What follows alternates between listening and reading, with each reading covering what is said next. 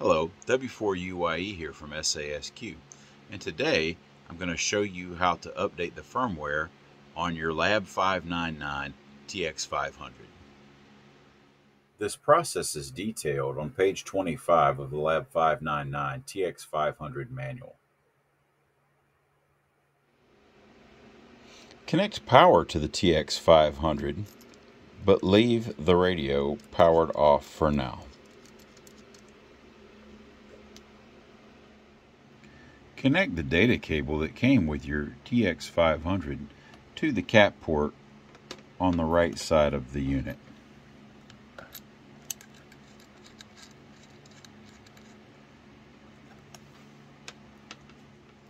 Connect the other end of the data cable into the computer.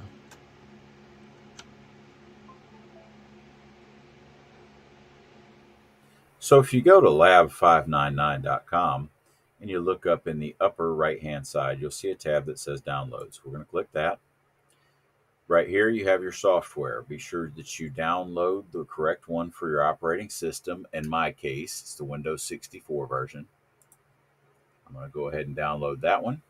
And then I'm going to go down here to firmware, and I'm going to go ahead and download that one. So when we look in and I've already downloaded it before, that's why it's there twice, but if you look right here, I've got the update firmware, that's the application, and I have the current firmware version here.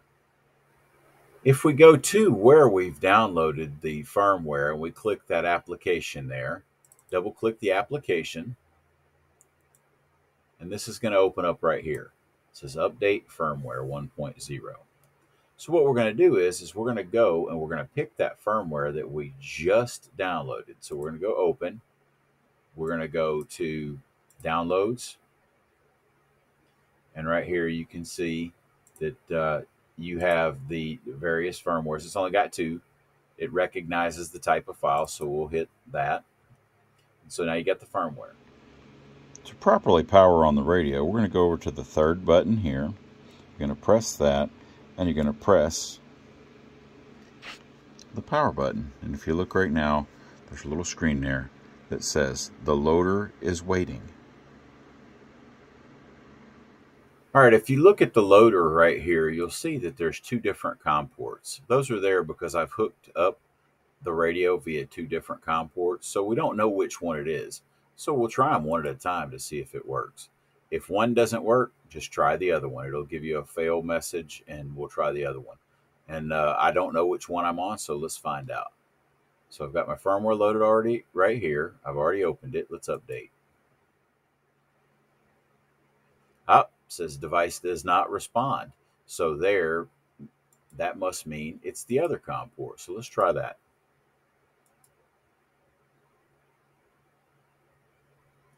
You see it working? So now it's updating.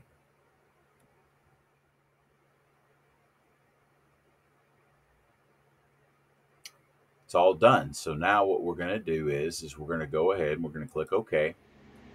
When the firmware is finished uploading, the radio will give you a prompt to cycle the power. And so that's what we're going to do.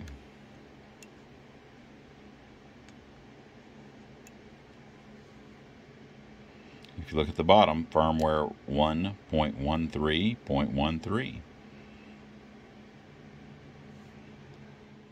And that's all there is to it. Thank you for watching. This is Whiskey 4 Uniform Yankee Echo, and I'll be clear on your final.